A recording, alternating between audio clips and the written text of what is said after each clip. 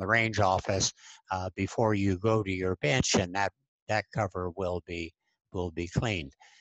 We're also trusting individuals to be careful around things that we use jointly, pens and staplers and target frames. We would hope everybody has hand sanitizer with them and uses it. We trust you with guns. We're going to trust you with personal safety in this area as well. And the other thing we're going to do is, under some circumstances, we're going to ask all users to wear masks. Now, if you're more than 10 feet apart, if there's only 2 of us on the rifle deck at any time, clearly you don't have to wear a mask. But if we have a busy day and everybody's within 6 feet of each other, then we are going to ask that people wear masks. So a lot of this is common sense. It's not new to people who are around firearms all their lives to be aware of and honor safety requirements. But the goal here is to open as quickly we can, to do so safely, and to obey all laws and regulations while we're doing that. And hopefully that will be May 1. Thank you, Jake. Or Reverend Bott, do you have anything to add? No, I think you summed it up well, Hank. Thank you. Okay, great. If we can just talk about the existing projects and kind of what we're doing going forward, then the next step we'll get into some member questions. So Mark, if you wouldn't mind talking about the restrooms and where we're at with those. The leaks in the wall in the men's room, which is the left-hand bathroom. And then the plumber was out yesterday and was able to patch that one. Meanwhile, he found 2 or 3 more, got those done. Those are repaired. And talking with Jim this morning, things were still holding pressure. So I think we're good on that. We've got some drywall to repair. And then we need to replace the inline water heaters, which were not going to work, but they did freeze and crack. So we're getting 2 new 2.5 gallon small water heaters to go, 1 in each bathroom. Those run off 110 power, and they'll be more than sufficient for those sinks. So a couple of steps to them, and we should be able to start using those when we reopen. Now, we're still going to put a covering over it for the winter for next year, so we don't have that freeze problem. But otherwise, I hope to have those up and running, hopefully, when we reopen. Great, thanks, Mark. And then Reverend Bott, would you think you got a lot of irons in the fire with the range? So the water line, trees, the block work, drainage work, so anything else that you might think of? Okay, thank you, Jake. The water line, so this is the rerouting of the water line that services the range master's house, and the county decided to replace the water line, and instead of replacing it near or in proximity to where the old line was, they're going to line bore across the rifle bay underground about the 200 yard line ish, and then they will bring it back around, going with the 4-inch line, because the compost system that they put in requires up to 50,000 gallons a day, because garbage doesn't decompose well enough in Teton County. So then they will refeed the line to the house, and they have been, as you might expect, lots of fun to work with. And the time frame is still up in the air. They had a bidder's inspection on the 9th of April, and but they can't get to a portion of the project until June 1st, because that's when the sensitive habitat restriction allows people to come onto the area where they need to get to attach to the well. So at some point, the county will need to close down the rifle range and, well, all of them, everything. While they bore underground, because boring requires access pits along the way. And so they were told that it would be only 10 to 14 days to bore this, whatever the length is, 800 yards or however long their boring is. And so they don't know when it will be. And they will let us know when they are going to need access. The county has also told us just an increasing amount of restriction.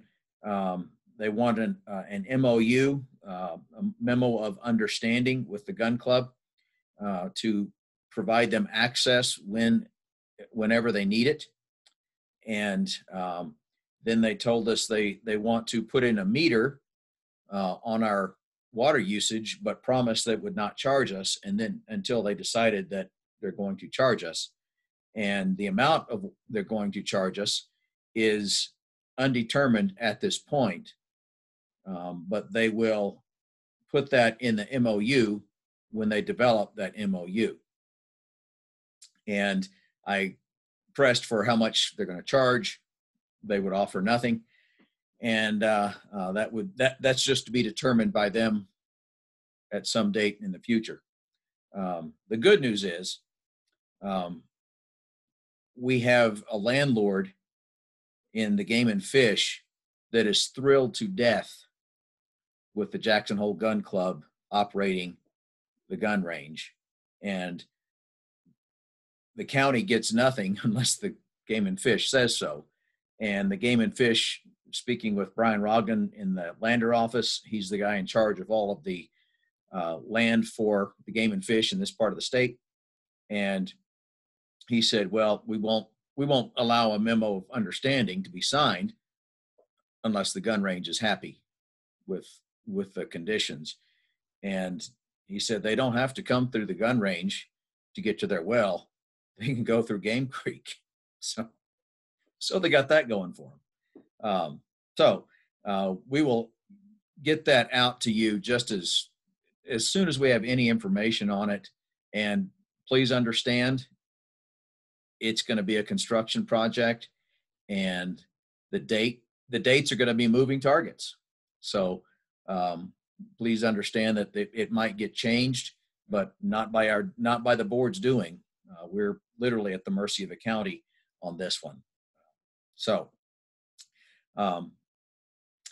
concrete block work, the terracing that you've seen going, we have a few more courses to go on capping the existing concrete blocks, and then we're going to put some additional concrete blocks along the west side of the parking lot and extending out toward where the old gate was, and that will be some overflow parking between those blocks and the game fence in that area north of Rangemaster's house.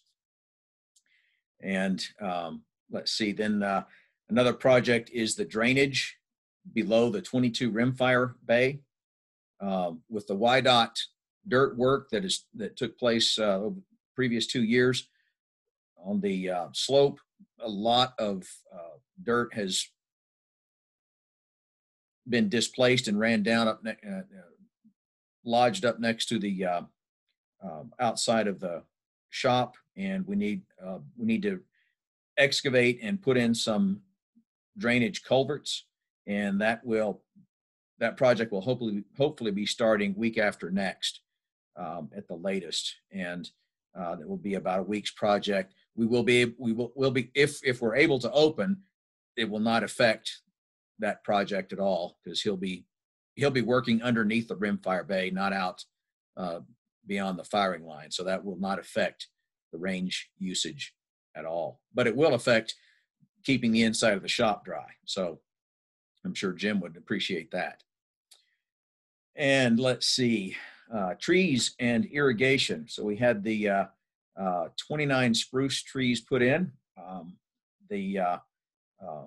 We had some additional dirt work that had to be done because the trees were put in. Well, it wasn't the greatest job putting them in, so we had a little bit of additional work on that. On top of staking the trees and adding mulch and spraying for one of the beetles, John, Paul, George, Ringo, I don't know, white pine spruce beetle or something.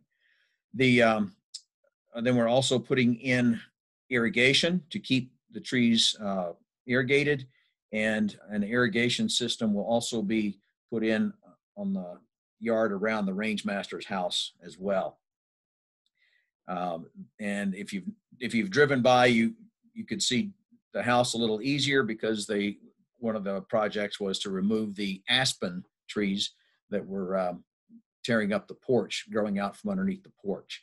So that has already been accomplished. And let's see, Bill Holman was on here. There he is. Okay, that's I'll let Bill talk about the shotgun things at a later date, but that's end of my report. Sweet, thank you. Bill, did you want to add anything? Yeah, I had a little report here. Can y'all hear me all right? Yep. One of the things I wanted to talk about, I know when Mark was talking about the donations, he said something about $150, I think it was. I just want to remind everybody so we can thank him. Randy Smith donated, I believe it was $2,500 to the new trap machine that was part of the projects that said that in the report was $9,000, and a lot of it was trap. 2,500 of that was donated by Randy Smith for the new wobble trap. Also, 5-stand and trap are ready to go. I spent the last couple weekends moving everything around. 22 Bay is set back to normal. The wobble trap's moved out of there. Everything is set up. I have a friend of mine that works with Spectrum that is going to try to donate some batteries to us. We need about 3 new batteries. Let's see here. There are a couple things that I'd like to have on hand. Our antennas, the receivers that are on the trap machines with the sun, have a lot of those when we have birds that don't go when you push the button. I've determined that it's the antennas just sitting in the intense heat. So I'd like to order some antennas. I called and spoke with Promatic. They're $168 each. We don't really have to have 3. I just wanted to, some of the problem machines wanted to replace those, but I would like to have at least 1 or 2 extra antennas. Same thing with the solar charger converters. The sun has deteriorated the wires to where bare wires are exposed. Makes me a little leery when fire season comes that there might, if they ever short it out, create a fire. So those are kind of on my priority. I need at least 3 of those. Those are $58 each from Promatic. Let's see. I did reposition the shotgun bay a little bit to the 5-stand to shoot more to the north, so we could kind of start shooting a little bit earlier, especially if Shep starts able to bring customers in. We've been limited to about after 1 o'clock because of the sun, so I've just kind of changed the 5-stand to shoot a little more north. I do need a couple people like Mark to go up there and maybe take a look and see what they think as far as the positioning, safety-wise, things like that. If we set a new tent up, I just want to make sure that everybody is okay with that. If anybody could take a look at that before our opening so I can reposition things again if they're not happy with it. We have enough birds with a soft opening. I think we can last about 7 weeks. So we need to think about that.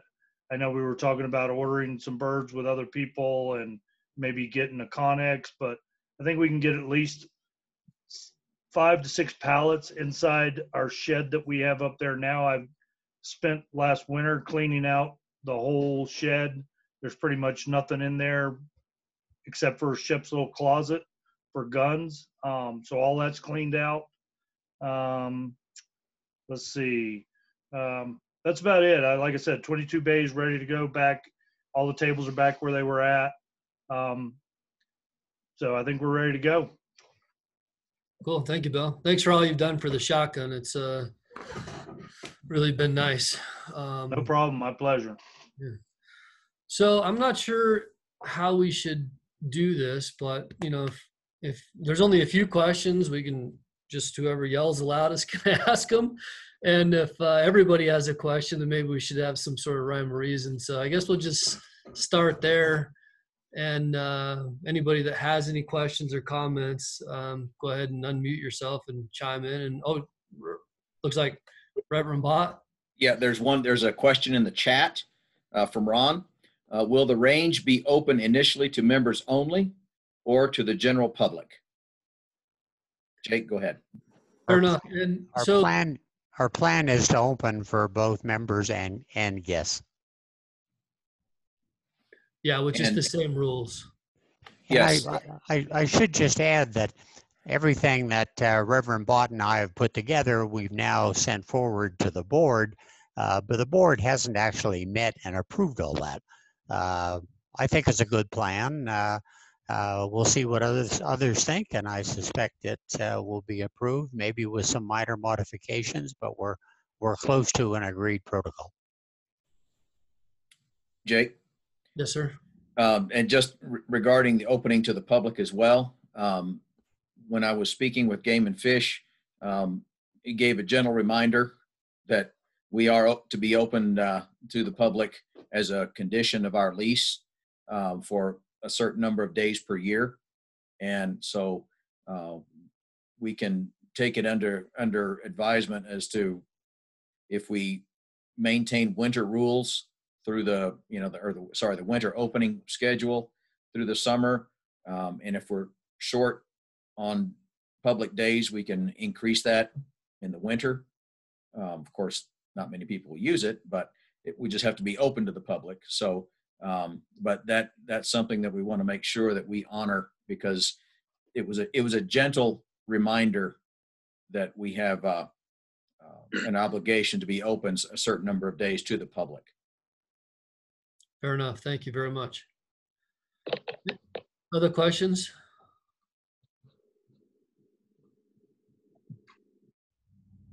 We're good. So sorry, is that Bill? Did you have something? Bill had a question.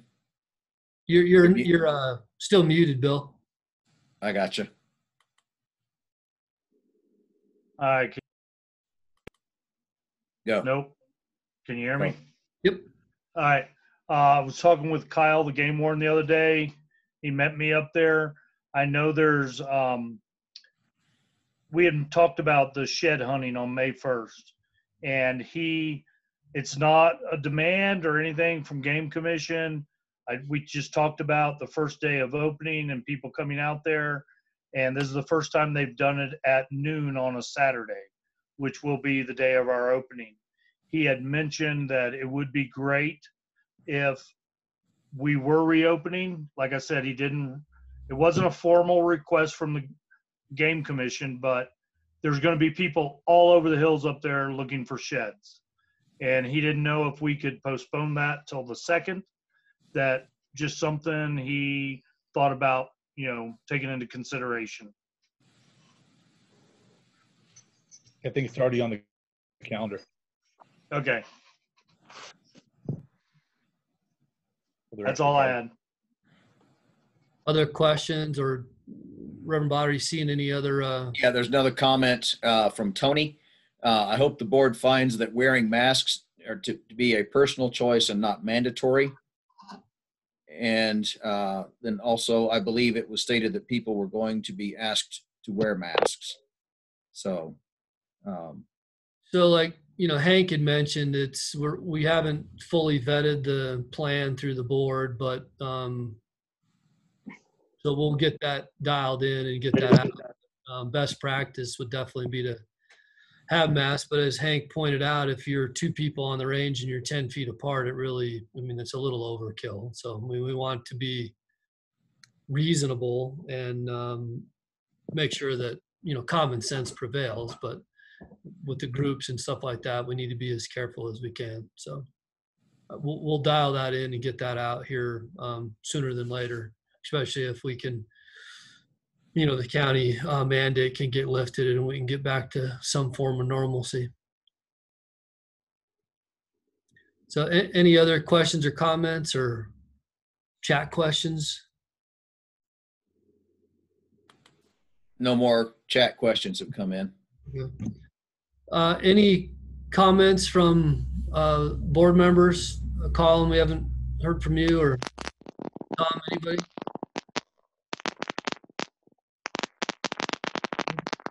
I'm not hearing you, Colin. Just static.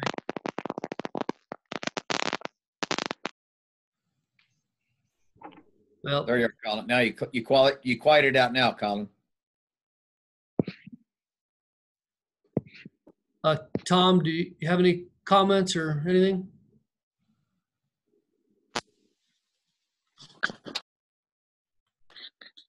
You're still muted, Tom. Sorry, your mute button's still on.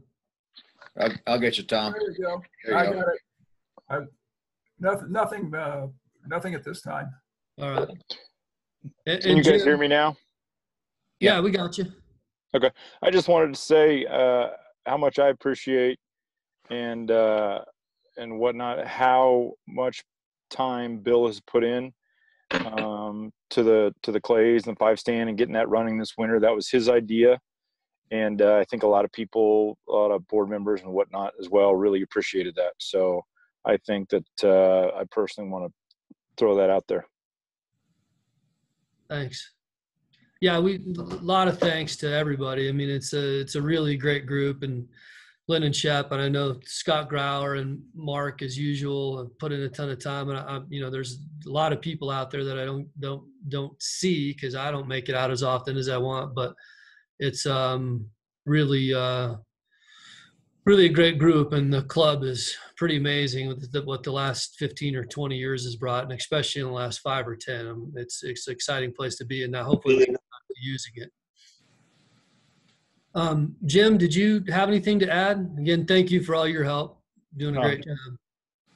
The only thing that, I know about the mask being mandatory, but I think at least like sanitizer and stuff, because everybody's gonna be handling the same target stands, the same staplers, doorknobs of bathrooms, paper targets, all that. Everybody's gonna be handling the same stuff. So to me, when we do the rules, if we do open, because we don't have it here and it's hard to get, so everybody's probably got to supply their own.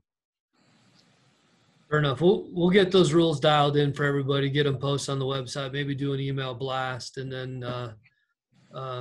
try to get this soft open done as soon as we can. So anybody else, any other questions come up?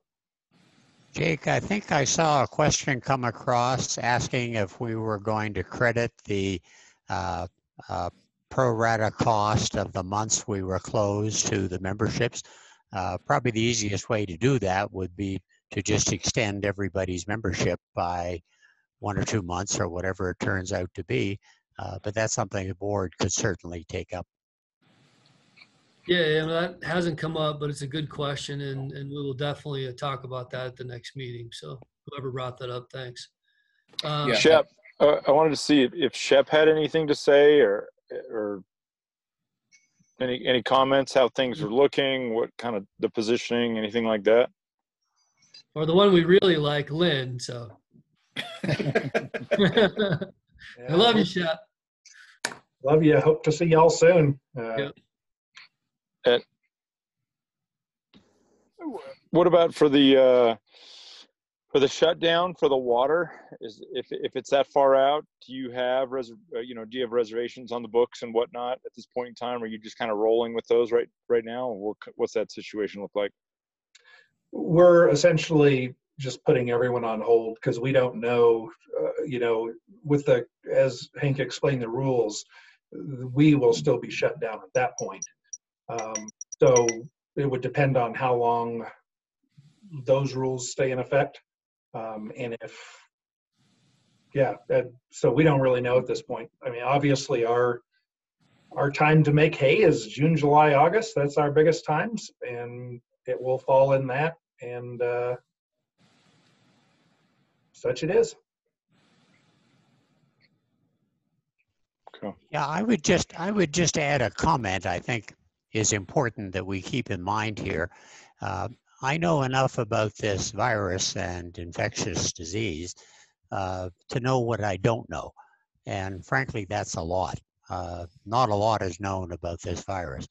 My guess, and it is a guess, is we'll be dealing with this for 18 months. Until we get a vaccine, I think we're in trouble here, and we're going to have to, for certain members of the community, we're going to have to be really careful. So I think we're going to be under some common sense restrictions to try to mitigate the risk of transmission, and particularly community acquired transmission, probably for a period of 18 months, unfortunately. And to clarify, just so we have some good direction moving forward, should we, as the people we shoot with are not household members, should we just plan to shut down for 18 months?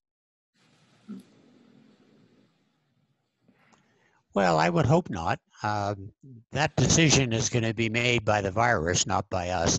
I think it depends on how things go. If we get a period of 0, 1, 2 new infections per day, if the risk is low, I think then we ought to talk about what reasonable safety rules would be. But I'm not optimistic, frankly. I think we're going to see, not countrywide, but we'll see in certain areas flare-ups that will then be controlled. And it's going to be a hard 18 months. But, our goal is to get you into operation, but I think we need to do so safely and in compliance with all laws and regulations. And just real quick, we'll make a huge effort in the next few days. We don't really have, our next real board meeting isn't for a while, but for the group and for Lynn and Shep and for, anybody, and with kind of the rules, we need to get together sooner than later and get this dialed in so that everybody can move forward. I mean, every minute something changes, there's some new thing, there's good news, there's bad news, but try to figure out something as good as we can so that people can start making good long-term decisions for themselves and for the club. And it just sucks. Bill? Yeah, not that I'm just agreeing with Hank, but working in the medical profession, this is something that, working with a lot of the doctors and everything, this is going to be long-term. It's going to be a new normal. The coronavirus, we've been trying to come up with a vaccine for years. It's one of those things that's going to mutate and everything like that.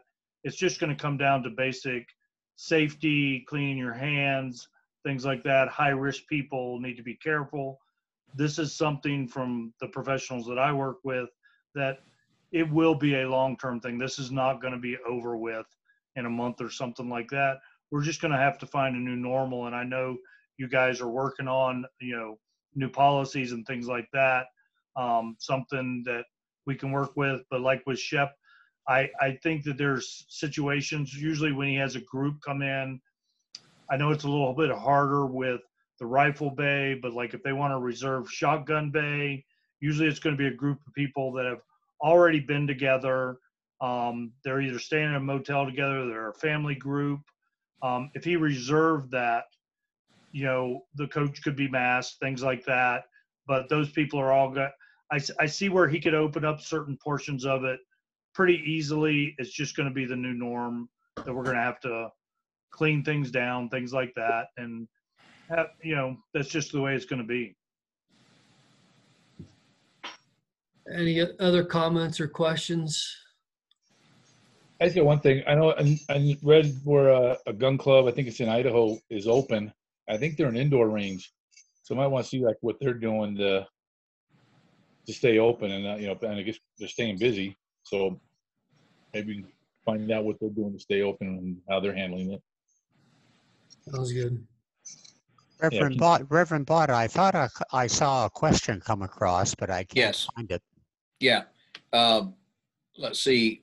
One more question on the back end of the question that Jake asked, Jake's iPad asked, not Jake Hansen. Will members be credited for closed months? The comment or the question following that is, do you need volunteers for help? And when we get to the point of this opening under these guidelines, I think it's going to be definitely needed because, Jim is the range master and does a magnificent job, but getting people to, helping eyeball people to remind them, distance and things like that. If members are able to donate a few hours, especially on the public days, it's going to be a tremendous benefit to Jim, I believe. Jim might tell me I'm crazy and leave me alone. I'm going to go do what I want. So, so thank you for that offer, Jake. And then let's see, from Scott Fossil to everyone, agree with Henry. Some of us won't or can't shoot if people aren't willing to use the appropriate safe actions, i.e. masks. So those are the comments that are yet to be addressed. Like I said, we'll get this discussion going. Like Hank and Reverend Bott put a lot of time into trying to figure out a way to get this thing open and make it safe and be able to do business and to shoot. So we'll get that in and we'll get that posted online and out to maybe an email blast and work with everybody that we can to again try to get back to some form of normal here. Any other questions or comments? We do have 3 board members that are up for election. It's Mark, Tom, and myself. So if Mark and Tom are willing to put another 2 years, I am as well.